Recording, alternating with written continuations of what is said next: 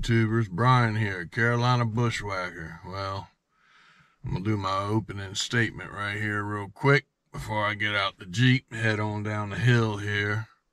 It is the crack of dawn. Let's see, today is October 17th, 2021, and we've had this cold front come in. It's down to about 44 degrees this morning. So I'm going down here to my magic acres, I call it, because out of 218 acres here that I hunt on, this 1 acre has everything going on. Some of you already watched my videos, have pointed out you can hear the wood ducks. There's beaver down in here, otters, turkey, deer, raccoons, coyotes, fox, the whole shebang's down here. So you never know what I'm gonna run across this morning. I'm about to get out, get dressed, get the gun loaded up, and on I go. So, well, let's see what happens this morning. All right, let's win. Okay, I've made it back here undetected. I take it I didn't hear or see anything coming in, which is good. But man, oh man, I can't wait for trapping season. These beaver, they got this all dammed up. Every week is getting bigger and bigger, and the deer used to cross through here, but now I think they're going way around while the wood ducks are talking.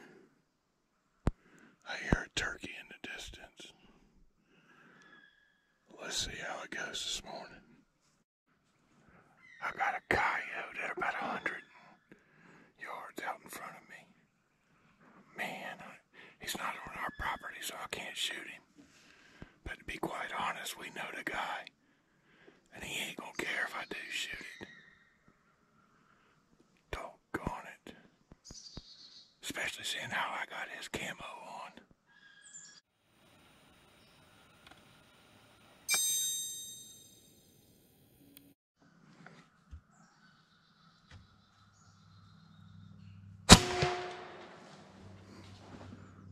Oh boy, heard that smack that doe. All right, I watched her. She come across from off the other property and went on around, and I knew she was gonna cross right there. They always do. I'm gonna give her some time.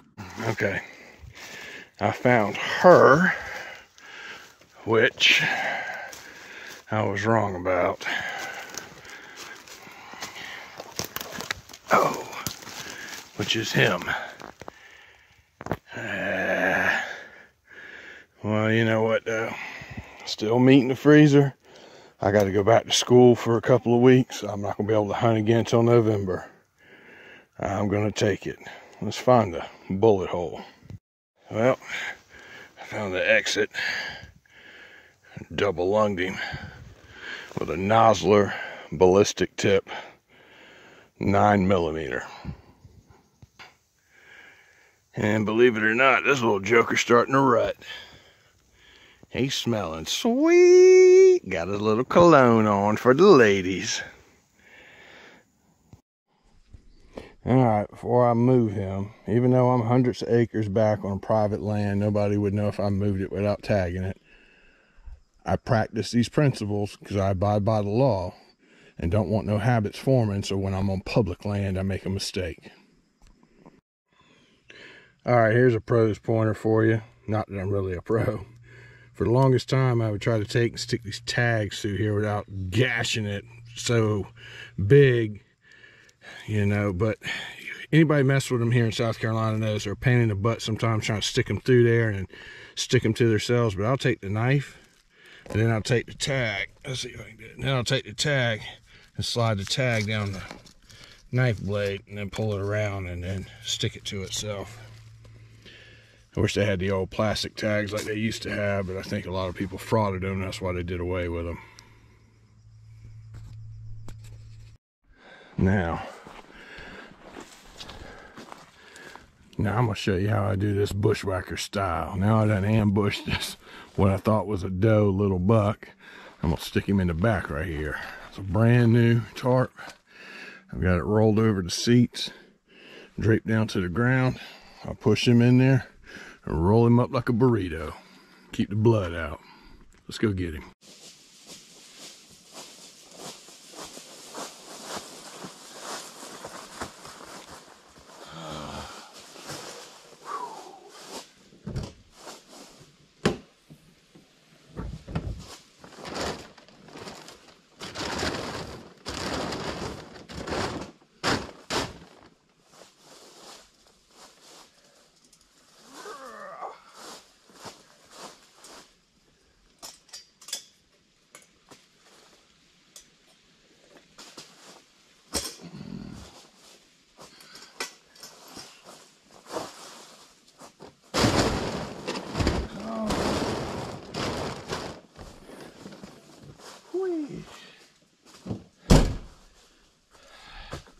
And that's how you do it.